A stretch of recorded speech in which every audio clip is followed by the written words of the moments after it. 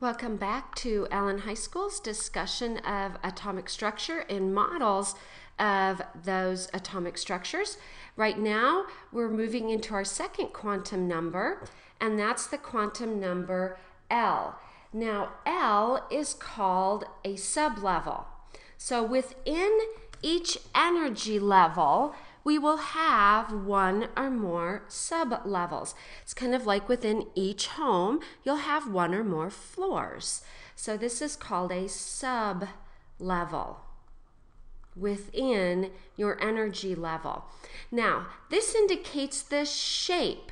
That's the information it gives us, is the shape of that region in space where there's a 90% probability of finding an electron with a given energy, also known as an orbital. We're not quite at the orbital definition yet, but we're on our way there. So we have N, which is energy level. That gives us distance. It stays true. Energy, that's pretty good, but gets a teeny bit mixed up. And then shape. Now, these have numerical values associated with them. We have solved a calculus equation to get to them. But at our level, we're not going to use those. We're going to use the letters.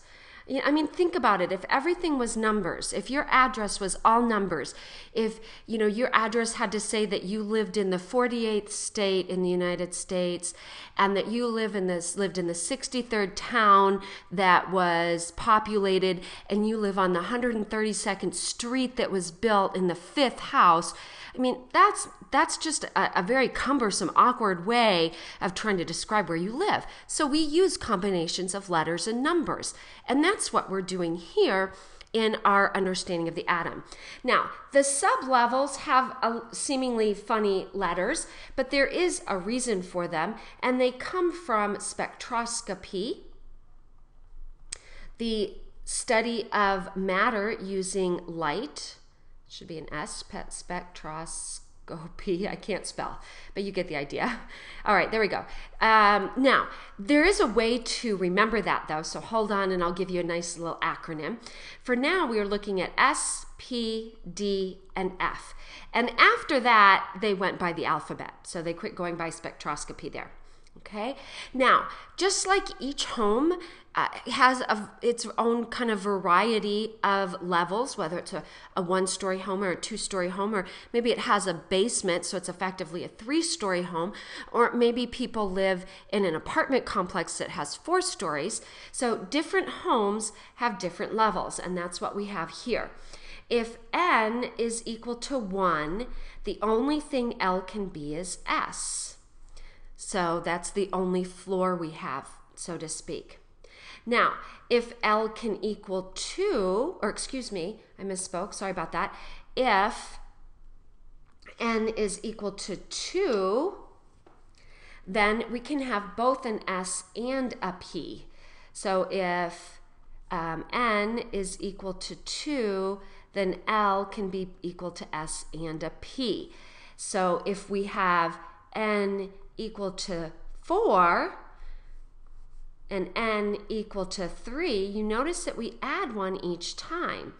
L can be S, L can be P, just like we saw before, but now we're going to add a D and an F. So this had a first floor, N equals 2 has a first floor and a second floor.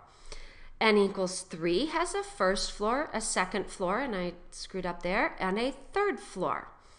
N equals to 4, L can equal S, P, D, and now there's the F. My mind got a little ahead of me. I'm so sorry about that. So make sure you don't have F for this one. There is no N equal to 3 and an F. There we go. Now, do this in class. I'm going to do this on the videos. It's life. Sorry about that. So that's how we get our L values. And here's a trick a student came up with for remembering those.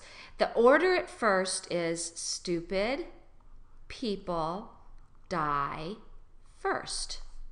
So that's how we can get our S, P, D, and our F. Okay? And I'm going to go ahead and take a look at some of the shapes of these. You're going to have a way that we're going to fill in a chart in just a little bit that's going to help us understand how all of these things fit together. But for now, I just want to give you a chart. Now, this sphere represents S. So this would be an S. Now, if we have a 1S, it's going to be a small sphere. If you add a 2S, you're adding a bigger sphere on top of that.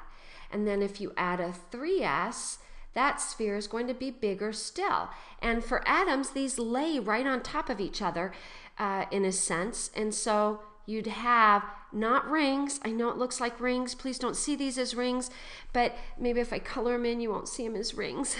Okay, these are regions in space where there's a 90% probability of finding an electron with a given energy. Not rings that electrons move around. Now the P looks like a dumbbell shape. And so the 2P, remember we don't have 1P.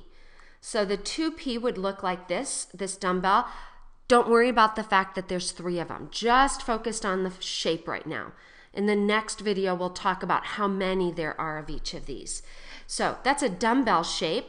And as we get to 3P, they actually get bigger, further from the nucleus, and a little complicated. I'm going to show you a really cool website on that. Now then we get to the Ds. This has to be at least a 3D because remember, we do not have, well, I say we, atoms, electrons don't move in a space that would be defined by 2D. Okay, it's too close to the nucleus without giving them enough space to prevent repulsion. Now this looks a bit like a clover leaf. Can't quite tell it from these pictures, but these are a little bit of a clover leaf pattern in there, except for this funky one in the middle. Okay, now these are defined by complicated mathematics, so you just have to recognize them. You're not going to have to draw these Ds. Now the Fs get funkier still. Now again, remember we can only have a 4F. The mathematics doesn't allow a 3F. And the reason the mathematics don't allow it, because it's not physically reasonable for the electron to be that close to the nucleus and also that close to bunches of other electrons. So this would have to be 4F, and they get wackier and wackier, and I'll show you some cool pictures on that. But you should at least be able to grasp this, that S sublevels have a spherical shape, and P sublevels have something like a dumbbell shape, kind of like maybe what you're lifting, if you're lifting weights, or really, I think it's more elongated, and you would see maybe like an infinity sign, and that was really a pitiful one, I realized, but an infinity sign or a figure 8. Okay, so you should be able to recognize those types of shapes. Now I know this video is getting a little long, so I'm going to stop it right now, and in the next one we'll add the next quantum number. But until then, this is signing off.